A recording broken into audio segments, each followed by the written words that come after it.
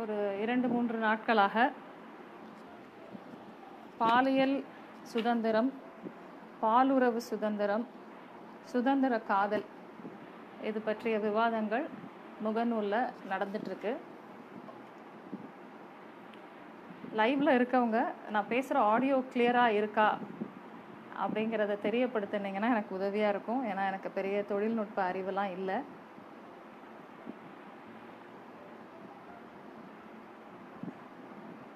Audio ஓகேவா?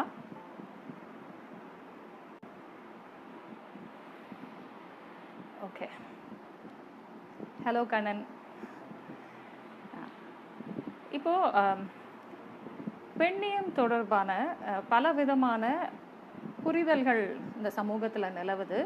அதிலும் குறிப்பாக பெண்ணியம் அல்லது பெண் விடுதலை சிந்தனைன்னு பேசும்போது பெண்கள் எப்போவுமே தங்களுக்கான பாலியல் சுதந்திரத்தை மட்டுமே வச்சு பேசுகிறாங்க அப்படிங்கிற ஒரு புரிதல் பரவலாக இருக்கும் பொழுது இந்த தளத்தில் செயல்படுறவங்க ரொம்ப கவனமாக செயல்பட வேண்டிய அவசியம் இருக்குது.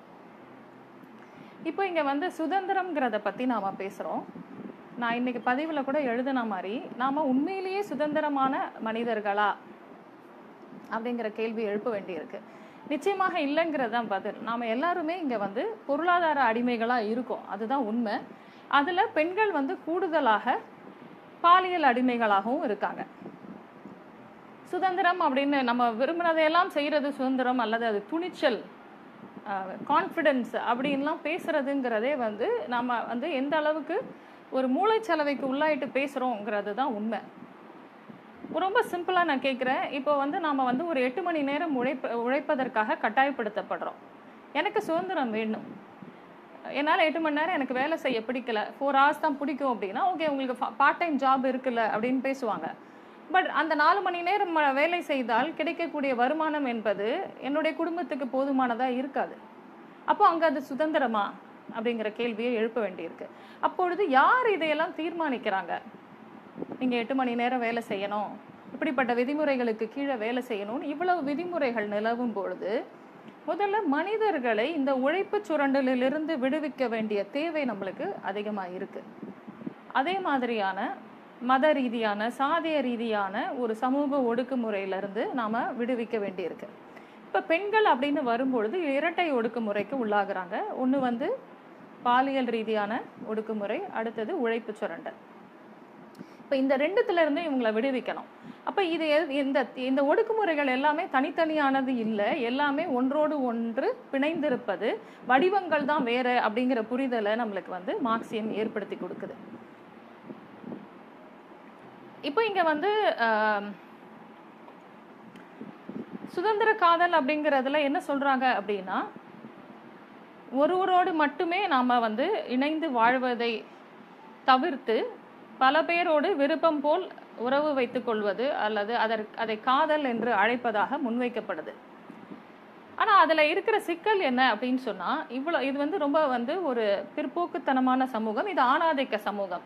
இந்த ஆணாதிக்க சமூகத்துல இத்தகைய சுதந்திரம் என்பது பெண்களை மீண்டும் பாலியல் ரீதியாக ஆண்கள் ஏமாற்றுவதற்கும் சுரண்டுவதற்கும் தான் பயன்படும் அப்படிங்கிறது தான் நம்ம முன்வைக்கிற வாதம். இது ஒழுக்கவாத பேச்சு இல்லை. இப்ப இதை எதிர்க்கக்கூடிய ஆட்கள் அவங்க தன்னை பெண்ணியவாதிகள்னு முன்னிறுத்திக்கிறாங்க. பட் தே ஆர் நாட் ஃபெமினிஸ்ட்ங்கிறத நான் வலியுறுத்த விரும்புகிறேன். At least if they are feminist, அவங்க ஒரு முதலாளித்துவ தாக்கத்திலிருந்து பேசக்கூடிய நபர்கள். இப்போ இதையெல்லாம் நாங்கள் இதை எதிர்க்கிற பெண்கள் அல்லது ஆண்கள் ஒழுக்கவாதிகளா, நாங்கள்லாம் எங்களை புனிதர்களாக காட்டிக்கொள்வதற்காக பேசுகிறோமா அப்படின்னா அது ரொம்ப வேடிக்கையானது. ஏன்னா எப்போ நீங்கள் போராடுறதுக்காக பொதுவெளிக்கு வந்துடுறீங்களோ, பெண்கள் எப்போ போராடுறதுக்காக பொதுவெளிக்கு வந்துடுறீங்களோ அப்போவே உங்களுக்கு நீங்கள் வேசி என்று பட்டம் வழந்து கிடைச்சிரும். இப்போ யாருக்கு நாம் நிரூபிக்க வேண்டிய தேவை இருக்குது? எங்களுடைய பதிவுகளை நீங்கள் பார்த்தீங்கன்னாலே தெரியும், நாங்கள் எப்படி பேசுகிறோம், எங்களுக்கு எதிராக இங்கே வைக்கப்படக்கூடிய கருத்துக்கள் என்ன அப்படிங்கிறது. அப்போ யார்கிட்ட சர்டிஃபிகேட் வாங்க விரும்புகிறோம்? நாங்கள் இந்த கேடுகெட்ட சமூகத்துக்கிட்ட இருந்தா இல்லை எங்கள் ஃபேமிலி மெம்பர்ஸ் கிட்ட இருந்தா? Of course R family members know what we are doing. அப்போ இது ஒழுக்கவாத பிரச்சனை அல்ல, இது பாலியல் சுரண்டல் சார்ந்த பிரச்சனை. ஒரு உதாரணத்துக்கு நாம் பாலியல் தொழில் அப்படிங்கிறத எடுத்துக்குவோம். இங்கே பாலியல் தொழில் குறித்து நிறைய பேர் என்ன பேசுவாங்க அப்படின்னா, இதை லீகலைஸ் பண்ணணும், செக்ஸ் ஒர்க்கர்ஸோட ரைட்ஸை வந்து ப்ரொடெக்ட் பண்ணணும்னு பேசுவாங்க. பட் அது அபத்தமான ஒரு கோரிக்கை. ஏன்னா அடிப்படையில் இங்கே வந்து செக்ஸ் ஒர்க் அப்படிங்கிற இடத்துல பெண் உடல் அல்லது ஆண் உடல், ஈவன் மேல் ப்ராஸ்டியூட்ஸ் ஆர் தேர், அந்த உடல் என்பது ஒரு பண பரிவர்த்தனைக்கு உள்ளாகும் பொழுது அந்த உடல்ங்கிறது ஒரு பண்டமாகுது. அந்த அந்த மாதிரி ஒரு ஒரு பரிவர்த்தனை, ஒரு மணி இன்வால்வ் ஆகிற ஒரு டிரான்சாக்ஷன் நடக்கும் பொழுது அங்கே வந்து சுரண்டல் தான் இருக்கும். அஃப்கோர்ஸ் அதுக்கப்புறம் செக்ஸ் டிராஃபிக்கிங், இந்த மாதிரி நிறைய பிரச்சனைகள் இருக்குது. அப்புறம் பால்வினை நோய்கள் இருக்குது, இதெல்லாம் இருக்குது. அப்போ நாம் வந்து என்ன சொல்கிறோம் அப்படின்னா, எந்த ஒரு அன்பு அல்லது காதல் அல்லது வந்து காமம் சார்ந்த பகிர்தல் என்பது வந்து ஒரு மனப்பூர்வமாக 2 நபர்கள் உடைய கன்சென்ட்டோட ஏற்படணுமே தவிர அங்கே வந்து பணம் அல்லது கருத்தியல் ரீதியான போதை, அந்த மதமாற்றம் மாதிரி ஒரு மூலச்சலவைக்கு உள்ளாகி இதை சுதந்திரம் என்று நம்பி அதை வந்து ஈடுபடுறதுங்கிறது ஒரு ஆபத்தில் போய் முடியுங்கிறத தான் நம்ம வந்து உணர்த்த விரும்புகிறோம். அதனால தான் வந்து ஒரு முறை நான் ஒரு கட்டுரை கூட மொழிபெயர்த்தேன். ஸ்வீடன் மாதிரி ஒரு நாட்டில் வந்து இந்த பாலியல் தொழிலுக்கு எதிராக ஒரு சட்டம் நிறைவேற்றும் பொழுது பாலியல் தொழிலில் ஈடுபடும் பெண்களுக்கு அவங்க தண்டனையை வழங்காமல் அதற்கு பணம் கொடுத்து செல்லக்கூடிய வாடிக்கையாளர்களுக்கு அபராதமும் சிறை தண்டனையும் விதிக்கிறாங்க. இப்போ இதுதான் வந்து உண்மையான பெண்ணிய பார்வை. பாலியல் தேவைக்கு சுதந்திரம், அதாவது பாலியல் பண பரிவர்த்தனைக்கு சுதந்திரம் கோருவதல்ல பெண்ணியம். அதே மாதிரி வந்து இப்போ ஒரு விஷயத்தை எடுத்துக்கலாம். நம்ம இந்திய சமூகத்திலிருந்து ஒரு மத ரீதியான உதாரணத்தை எடுத்துக்கோம். கிருஷ்ணலீலான்னு பேசுறாங்க. இந்த கிருஷ்ணலீலாவுடைய சாரம் என்ன? கிருஷ்ணன் வந்து ஒரு காதல் மன்னன், அவனை சுற்றி பல கோபியர்கள் வந்து இருந்தாங்க. அந்த பெண்கள் எல்லாம் விருப்பப்பட்டு தான் அந்த கண்ணனோடு இருந்தாங்க அப்படிங்கிறது ஒரு புரிதல். இது வந்து சரியா இருக்குமா? இப்போ ஒரு மத ரீதியான மூலச்சலவைக்கு உள்ளாகி ஒருவர் கடவுளை நம்புவது, மதத்தை பின்பற்றுவது, கடவுளை வழிபடுவது என்பது அவருடைய சுதந்திரம் என்று நாம் வாதிட முடியுமா? அப்போ அது வந்து ஏமாற்று, அது சுரண்டல், அது கடவுள் என்பவர் இல்லை என்று எப்படி பேசுகிறோமோ அதே மாதிரி தான் பெண் உடல் சார்ந்த அல்லது இந்த மாதிரியான சுதந்திர உறவு சார்ந்த விமர்சனத்தையும் நாம வைக்கிறோம். மூளைச்சலவைக்கு உள்ளாகி செய்யப்படும் எது ஒன்றுமே சுதந்திரம் கிடையாது. முதல்ல அரசியல் ரீதியான விழிப்புணர்வு நம்மளுக்கு வரணும். நாம் செய்யக்கூடிய வந்து பகுத்தறிந்து சுய விமர்சனத்தோடு அணுகிற ஒரு முதிர்ச்சி நம்மளுக்கு வரணும். இப்போ இதில் வந்து லிவ் இன் ரிலேஷன்ஷிப் பற்றி பேசுவாங்க. லிவ் இன் ரிலேஷன்ஷிப்பில் வந்து இருக்கிற பிரச்சனை மறுபடியும் அதான் சொல்கிறேன், இது ஆணாதிக்க சமூகம் என்ற புரிதலோடு நம்ம இதை அணுகணும். அப்போது பிடித்த ஒரு பெண்ணோடு வந்து ஒரு 10 வருடம் வாழ்ந்து விட்டு அந்த பெண்ணை சகல விதத்திலும் பயன்படுத்தி கொண்டு திடீரென்று ஒரு நாள் அந்த ஆண் விட்டு செல்லும் பொழுது அந்த பெண் அடைகிற துன்பம் என்ன? அதுக்கு யார் பொறுப்பு இருக்கிறது? என்னிடம் வந்து பெங்களூர்லேருந்து ஒரு பொண்ணு வந்து பேசி உதவி கேட்குறாங்க, கவுன்சிலிங்க்கு வராங்க. ரொம்ப கஷ்டமா இருக்கு அந்த கதைகளை கேட்கும் பொழுது. அவன் வந்து அவ்வளோ கிட்டத்தட்ட ஒரு 10 வருட காதல் ஒன்றா வாழ்ந்திருக்காங்க. அதற்கப்புறம் வந்து அவன் வேற ஒரு பெண்ணை திருமணத்தை செஞ்சுக்கிறதுக்கு போகும்பொழுது இந்த பொண்ணால் எதுவுமே பண்ண முடியல. There is so much of insecurity in these relationships-ங்கிறத நம்ம புரிஞ்சுக்கணும். இப்போ ஆணுக்கு இங்க என்ன தேவை இருக்கு? ஆண்கள் வந்து இந்த பாலியல் சுதந்திரம் குறித்து பேசுறதுல அவங்களுடைய தேவை என்னவா இருக்கு? Just sexual adventure. பிகாஸ் இந்த ஒரு மூடுண்ட சமூகம், கருத்தியல் ரீதியாக மூடுண்ட ஒரு சமூகத்தில் அவங்க தங்களுடைய பாலியல் சாகத்தை தன்னுடைய மனைவி கிட்ட வந்து அனுபவிக்க முடியல. ஏன்னா குடும்பத்தில் இருக்கிற பெண்களுக்கு வந்து நிறைய வந்து இந்த காமம் பற்றிய புரிதல் இல்லாத பொழுது அவங்க இந்த சாகசங்களுக்கு தயாராக இருக்க மாட்டாங்க. இன்னைக்கு போர்னோகிராஃபி பார்க்கிறதன் மூலமாக நீங்கள் வந்து பல்வேறு விதமான காம கலை அதை வந்து கற்றுக்க முடியும். அப்போ இதையெல்லாம் வந்து பரிசோதனை பண்ணி பார்க்கறதுக்கு அவங்களுக்கு வந்து பெண்கள் வந்து இன்னைக்கு தேவைப்படுறாங்க. இன்னொன்று, இயல்பாகவே இந்த சமூகத்தில் வந்து ஆணுக்கு வந்து பெண்ணினுடைய தேவை வந்து ஒரு வெரைட்டி அனுபவிக்கிற ஆசை வந்து ஆணுக்கும் இருக்கு, பெண்ணுக்கும் இருக்கு. அது ஆணுக்கு கூடுதலாக ஏன் இருக்கு அப்படின்னா இந்த ஆணாதிக்க சமூகம் அவனுக்கு அத்தகைய சலுகைகளை வழங்கியிருக்கு. அதனாலதான் வந்து வைப்பாட்டிகள் வைத்துக் கொள்வது அப்படிங்கிற மரபெல்லாம் நம்மளுக்கு வந்து இந்த சமூகத்துல இருக்கு. இப்போ அவன் ஆம்பளை வந்து வப்பாட்டி வச்சுக்கிறது சுதந்திரம்னு நம்ம பேச முடியுமா? அதே மாதிரிதான் பெண்கள் வந்து திருமணத்திற்கு அப்பாற்பட்ட அயல் உறவை வச்சுக்கிறதையும் சுதந்திரம்னு நாம பேச முடியாது.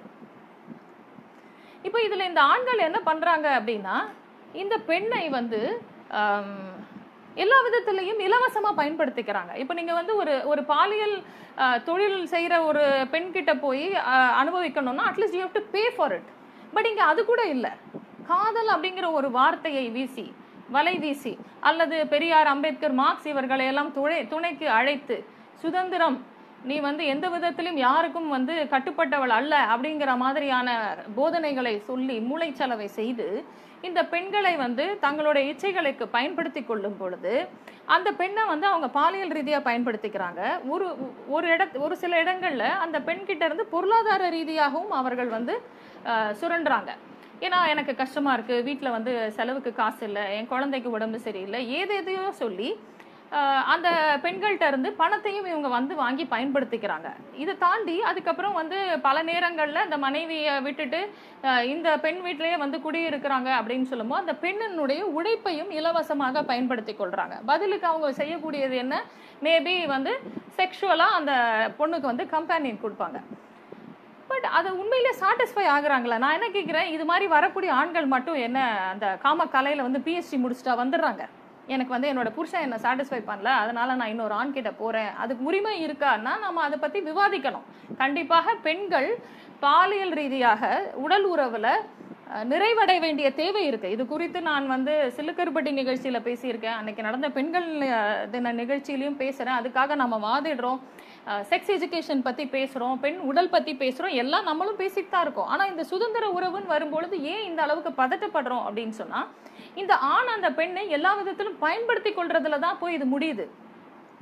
அவனுடைய உழைப்பு முதற்கொண்டு அவன் இலவசமா பயன்படுத்திக்கிறான். எந்த விதத்திலையும் அவன் வந்து அந்த பெண்ணை காப்பாற்றுவதற்கோ அந்த குடும்பத்தை காப்பாற்றுவதற்கோ எந்த பொறுப்பையும் எடுத்துக்கொள்றதில்லை.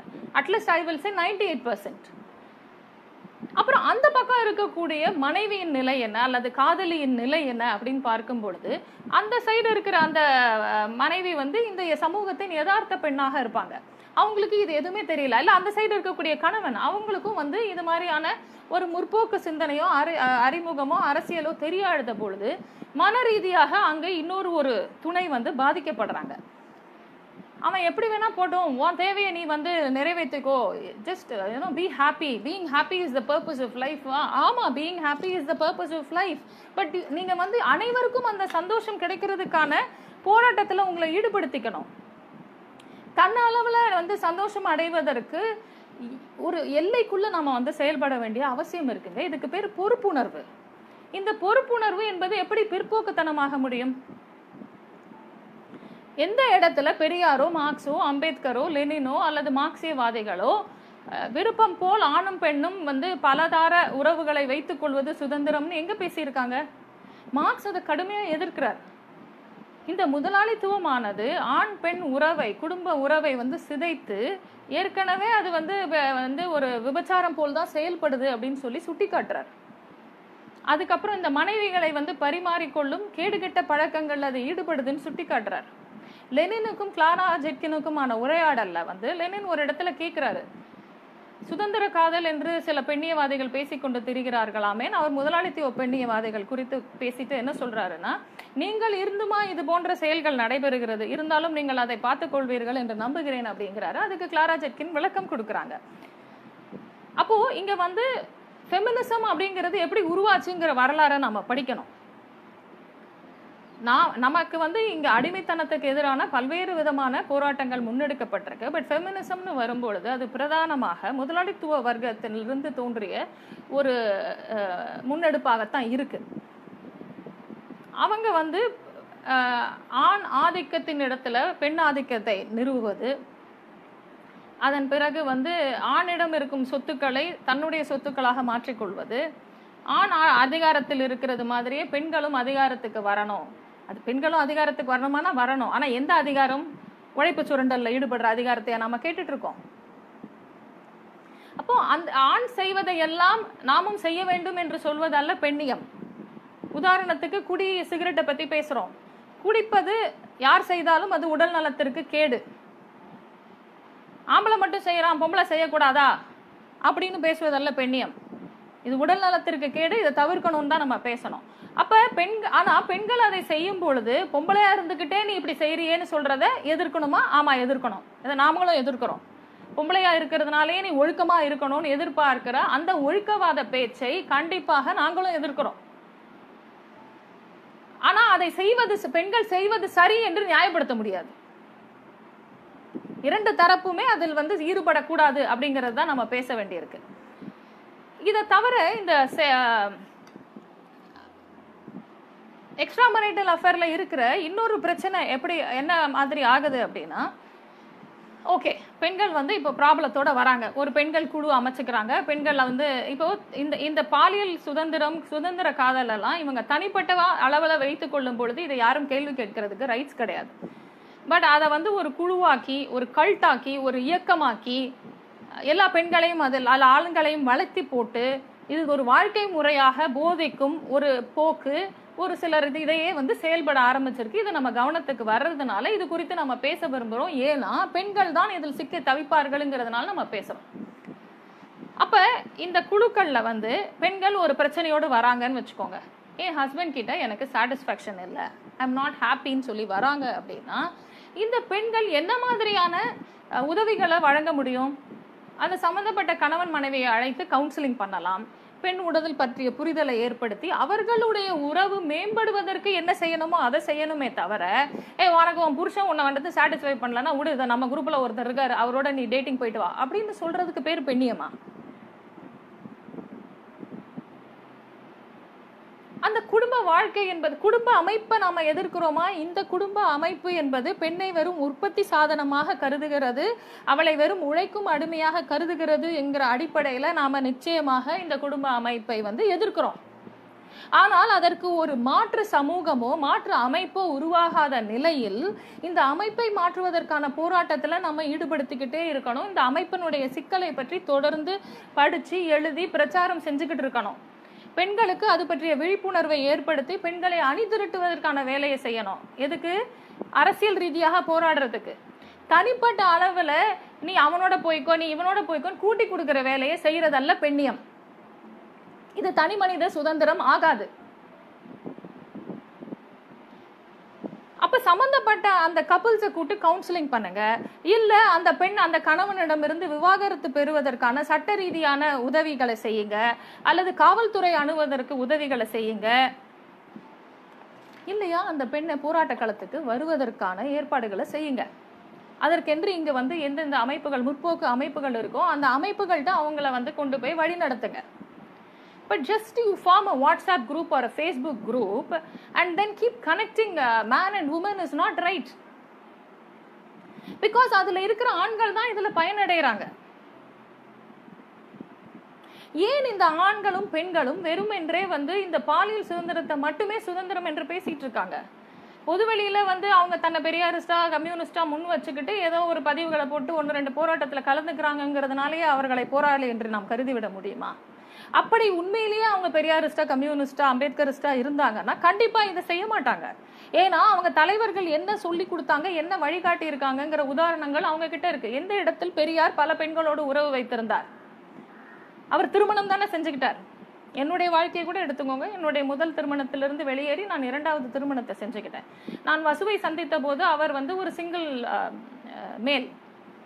அவரோடு என்னால் சுதந்திரமாக பால் உறவு வச்சுக்கிட்டு இருந்திருக்க முடியும். என் கணவரும் அதை கேட்டிருக்க மாட்டார். பிகாஸ் என் கணவர் எந்த விதத்திலையும் என்னை எந்த விதத்திலையும் துன்புறுத்தல, அவர் எதுலையும் தலையிடலை. ஆனால் எனக்கென்று ஒரு குற்ற உணர்வு ஏற்பட்டுச்சு. அது சரியில்லை அப்படிங்கிறது நானும் பலவிதமான பரிசோதனைகளை பண்ணி பார்த்துட்டு தான் இந்த விமர்சனங்களுக்கு நானும் வரேன். நானும் ஏமாந்திருக்கேன், காதல் நம்பி ஏமாந்திருக்கேன், பாலியல் ரீதியாக சுரண்டப்பட்டிருக்கேன், உறவுகளில் சிக்கி தவிச்சிருந்திருக்கேன். இதையெல்லாம் கணக்கில் எடுத்துட்டு விமர்சிச்சுட்டு தான் திரும்ப திரும்ப திரும்ப நாம வந்து நம்மளுடைய ஆசான்கள் நம்மளுக்கு போதித்த அந்த அறிவுக்குள்ள போக வேண்டியிருக்கு. அந்த தத்துவங்கள்ல போய் நாம நம்மளே பரிசீலிச்சுக்க வேண்டியிருக்கு. இப்போ வந்து எங்கல்ஸ் உதாரணமா காட்டுறாங்க. அவங்க வந்து இரு சகோதரிகள், மேரி பர்ன்ஸ் அண்ட் லெஸ் பர்ன்ஸ். அவங்களோட வாழலையா அப்படின்னு கேட்குறாங்க. முதல்ல ஒரு விஷயத்த புரிஞ்சுக்கோங்க, அங்கே வந்து ஒரு வெளிப்படைத்தன்மை இருந்திருக்கு. அது கூட நம்மளுக்கு வந்து நீங்கள் யங் காரல் மார்க்ஸ் படம் பார்த்தீங்கன்னா புரியும். முதல்ல வந்து மேரி வந்து இவங்களுடைய காதலி ஆவாங்க. அதுக்கப்புறம் அந்த தங்கை அவர் மேலே ஆசைப்படும் போது அந்த இறுதி காட்சியில் மேரி சொல்லுவாங்க, நான் வந்து திருமணத்துக்கு தயாராக இல்லை, நான் திருமணத்திலோ குடும்ப வாழ்க்கையிலோ ஈடுபடுறதுக்கான ஒரு பெண் அல்ல. ஒருவேளை அவளுக்கு விருப்பம் இருந்தால் அவங்க வந்து அதை அமைச்சுக்கிட்டோம் அப்படின்ற மாதிரி அவங்க வந்து சொல்றதா ஒரு காட்சி இருக்கும். நான் இன்னும் அந்த வரலாறு படிக்கல. பட் நான் என்ன சொல்ல வரேன்னா, அட்லீஸ்ட் அங்கே வந்து ஒரு வெளிப்படைத்தன்மை இருக்கு. அவங்க 3 பேருமே அதை உடன்பட்டு அது வெளிப்படைத்தன்மையோடு செயல்படுகிறாங்க. அதை வந்து அவங்க ப்ரீச் பண்ணல சமூகத்துக்கு. ஃபர்ஸ்ட் அதை புரிஞ்சுக்கோங்க. இதுதான் வாழ்க்கை முறை, இது உன்னுடைய பாலியல் சுதந்திரம்னு ப்ரீச் பண்ணல. அவங்க தனிப்பட்ட வாழ்க்கையை வச்சுக்கிட்டாங்க. கார்ல் மார்க்ஸை உதாரணமா காட்டுவாங்க. அவருக்கு வந்து ஒரு உறவு இருந்துச்சு அப்படின்னு சொல்லிட்டு. அந்த உறவு வந்து சிக்கலுக்குரியதா இருந்ததா, அதனால ஜென்னி பாதிக்கப்பட்டாங்களாங்கிற குறித்து நம்மளுக்கு வந்து தகவல் இல்லை. அப்படி பாதிக்கப்பட்டிருந்தால் அதை மார்க்ஸே செய்திருந்தாலும் அது தவறு தான். நம்ம விமர்சனத்தை உட்படுத்தி அது இதுவல்ல, நம்மளுக்கு நம்ம வந்து எடுத்துக்கொள்ள வேண்டிய உதாரணம் இதுவல்ல, மார்க்ஸ் பேசிய மற்ற விஷயங்களை பேசணும் அப்படின்னு நம்ம அதை வந்து வழி நடத்த வேண்டியிருக்கு. அப்புறம் அதாவது இந்த கருத்தியல் எல்லாம் அந்த பின்னவீனத்துவம் அப்படிங்கிற ஒரு போர்வையில வந்து உள்ள வந்துச்சு. இவங்க வந்து இந்த தலைவர்கள்ட்ட இருந்து இவங்களுடைய தனிப்பட்ட வாழ்க்கையில நடந்த இந்த விஷயங்களை மட்டும்தான் எடுத்து வச்சு பேசுவாங்களே தவிர, அவங்க முக்கியமாக சொன்ன எந்த வந்து பாட்டாளி வர்க்க போராட்ட கருத்தியல்களுக்குள்ள வரவே மாட்டாங்க. கேட்டா அது சர்வாதிகாரம்ன்றவாங்க. இவங்க ஒரு ஜனநாயகம் பேசிட்டு இருப்பாங்க. இந்த ஜனநாயகம்ங்கிறதே கேலி கூத்தானது. எங்க நம்ம ஜனநாயகத்தோட இருக்கோம்? எங்க தனி மனித சுதந்திரத்தோட இருக்கோம்? நாம எத்தனை மணிக்கு எந்திரிக்கணும், எத்தனை மணிக்கு தூங்கணும், எதை பயன்படுத்தணுங்கிறதுல இருந்து இங்க எல்லாமே முதலாளித்துவம் தான் தீர்மானிச்சிட்டு இருக்கு. இங்க நம்மளுக்கு இருக்கக்கூடிய சுதந்திரம் என்பது நுகர்வு கலாச்சாரத்திற்கான சுதந்திரம். ஒரு மனிதன் இன்னொரு மனிதனை சுரண்டுவதற்கான சுதந்திரம் மட்டும்தான் இங்க இருக்கு. அப்போ இந்த சுரண்டலை மாற்றுவதற்கான போராட்ட பாதையில நாம இணைச்சிக்கும் பொழுது ரொம்ப கவனமாகவும் பொறுப்புணர்வோடும் செயல்பட வேண்டிய தேவை இருக்கு. இந்த தத்துவத்தை பயன்படுத்தி நீங்கள் உங்கள் காம களியாட்டத்திற்கோ அல்லது தனிப்பட்ட போக வாழ்வுக்கோ மற்றவர்களை மூளை செலவை செய்யாதீர்கள் என்றுதான் நாம் கூறுகிறோம். நீங்கள் உங்கள் தனிப்பட்ட வாழ்க்கையில என்ன செய்றீங்கிறது எங்களுடைய பிரச்சனையே அல்ல.